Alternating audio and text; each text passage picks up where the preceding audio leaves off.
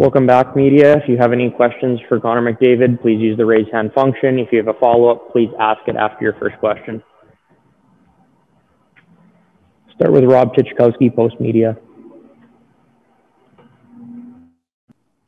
Hey, Connor. I'm just wondering if you have any sense of where you guys are yet as a team. I know it's very, very early in training camp, but it's also less than a week before the season. Can you tell from scrimmages and practices what you've got here, or are you kind of like the rest of us? You got to wait a week or so into the season? Yeah, I mean, it's tough. Obviously a short camp. We're trying to fit in a lot of new pieces here. But I like where we're at. We got lots of competition in camp. Camp's been high pace. I like these two scrimmages. I thought, they're as close to game action as you can get. Obviously, it's still a scrimmage, and you're playing against your own guys, so it's still difficult. But, like you said, it's tough to tell. But I like where we're at, and we have a couple more days to get ready here. Is there anything that a player or a team can do to kind of speed up the process, or do you just have to let nature take its course? Well, I think, it starts with, guys showing up and practicing hard against each other. And I think, we've done that. Not letting guys off the hook in practice and making it as game-like as you can. And I think we've done that so far. Yeah. Next question, Min Darwal, CBC.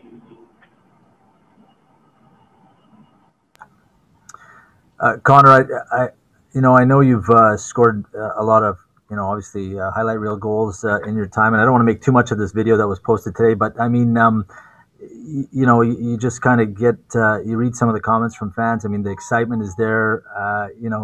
These scrimmages seem to be pretty tight and competitive.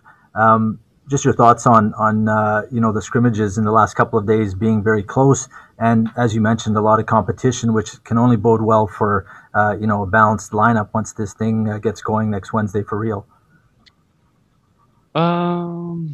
Yeah, I mean, there was a lot there, so I'll try to answer what I remember. I liked our scrimmages. I thought today was better than yesterday, which is always good. We're getting better each and every day.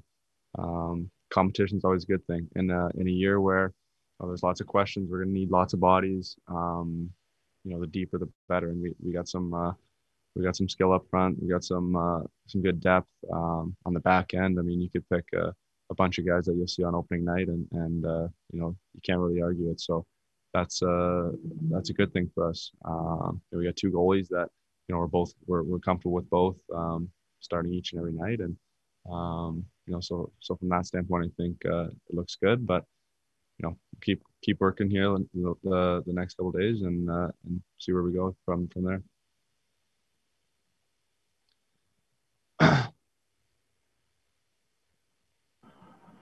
Next question, Mark Spector, Sportsnet. Couple things, Connor. I guess I know you're trying to get better all the time, and every year you should be improving. It's for those of us on the outside, it's hard to tell how you're going to improve. Like are you going to get faster? Are you going to score more points? So I guess I'd ask you if you'd let us in a little on what you try to improve on. What are the goals you have at a camp like this where you say, I want to get better at X, Y, and Z? What would they be? Yeah. Offensively, I think I check off most of the boxes there.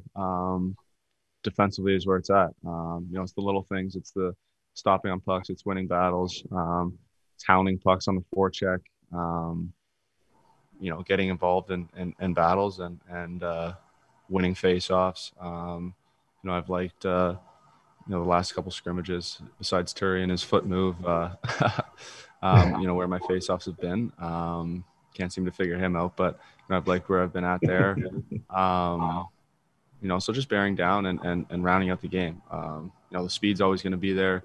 The offensive instincts, are going to be there. I think it's just, rounding out that game and being solid all over the ice.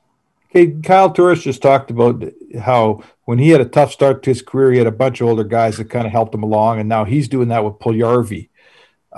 You've been here for the whole Puljujarvi movie, and he's back, and as much as it's up to him, I suspect it's up to everyone on the team to try to get this guy going where you guys all want him to go. Tell me what you've seen and how you can affect Puljujarvi turning into the guy you want him to be. Yeah, he's a huge part of our team. I think if he can make strides like he looks like he has, that's big for our team. So, I heard a little bit of Turi's answer, and I think just communicating with him, keeping his confidence up. He's such a. He's got the biggest smile. He's such a happy guy playing hockey. He loves the game. Loves to be out there. So you just got to keep that love for the game. I could see that he was probably losing a little bit at the end of his time with us in his first stint. So it's great to see him come back and look so excited, so happy to be playing the game and to be back with us. And we just got to keep that. Next question, Jason Gregor, TSN 1260.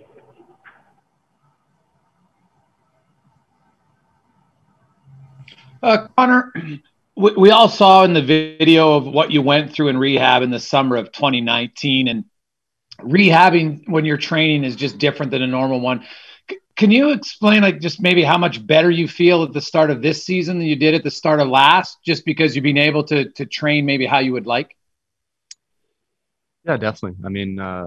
Rehabbing throughout the season is tough, throughout the off season is tough. You never really get a chance to work on things. You're kind of just trying to get it back to where it was.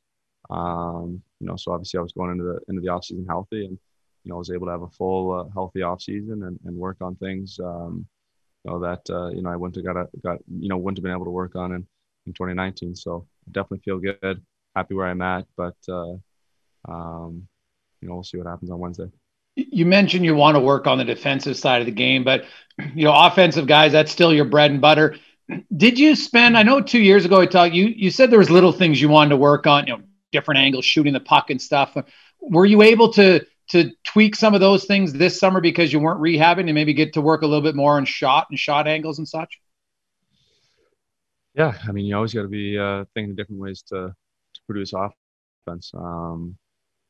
Guys, this is a smart man's league. You're never going to beat a guy the same way twice, and if you have to figure out a different way to start it off, I guess. So, everyone's a good player. You got to be always kind of growing your own game and thinking of different ways. So yeah, I've definitely worked shot. Being able to spend some time around other players as well in Arizona was something I value a lot, and you can definitely learn from those guys as well. Next question, Adam Cook, CTV. Connor, I wonder, just the way the schedule is with so many back-to-backs. I believe the Oilers are playing the second most back-to-backs in the NHL. But I wonder if you've just noticed a heightened sense of competition in the crease between the goalies. I'm not even sure if that's something you would pay attention to. But have you noticed anything on that front, a difference in that way from the guys that are – because the Oilers are going to be able to carry 3 goalies this year? Yeah, obviously adding Forsberg into the mix kind of switches things up. Guys are competing in there. I think everyone looks good. But just being confident in Smitty and Mikko is huge. We were a team that was pretty good in back-to-backs last year, and we're going to need to be again this year.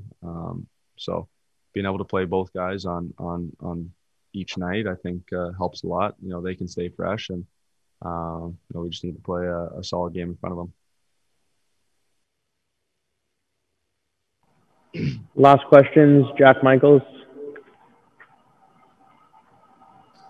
Connor, I wanted to ask you about just reconnecting with guys like Yessa maybe, and then connecting with some of your new teammates. Has the protocols and the fact that this is not a normal training camp challenged you in that regard, this being your 5th year in captain, and how have you tried to get around that in terms of maybe reaching out by the phone a little bit more than you normally would, and just getting to know everyone and bringing them into your circle? Yeah, just reaching out to guys, texting with them or calling with them. I definitely reached out to Jesse when I saw he signed, and talked to Turi and Barry when they all signed, and so just reaching out to guys, making sure they, feel welcome. Other than that, there's not much we can do right now. But once we're at the rink, things are as normal as they can be, I guess. Guys can still interact with each other a little bit, just as long as we're wearing masks and that stuff. So we're taking all the precautions, but we're still trying to make guys feel comfortable and make sure they feel at home and so they can be successful and help our team win.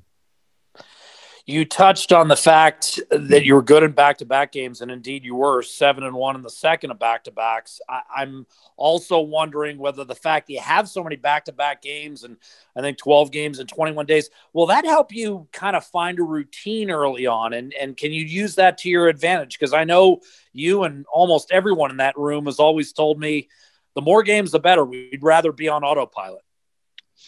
Yeah, I think just getting into a routine is huge.